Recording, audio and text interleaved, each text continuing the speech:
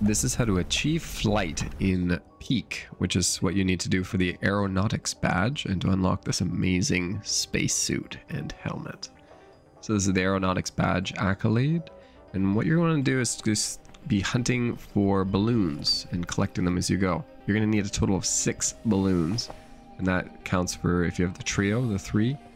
And I had one on me before I started, and my friend put these other ones on. As soon as you have 6, you hit a jump and you will take flight. What's interesting is my friend also got the achievement at the same time. I'm not sure if that had to do with him applying the balloon to me or not, but I'm eager to find out.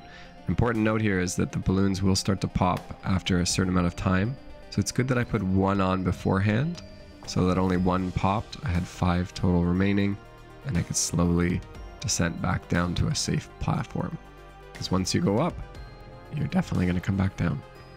Hope this helped. Drop a like if it did. Otherwise, happy hunting.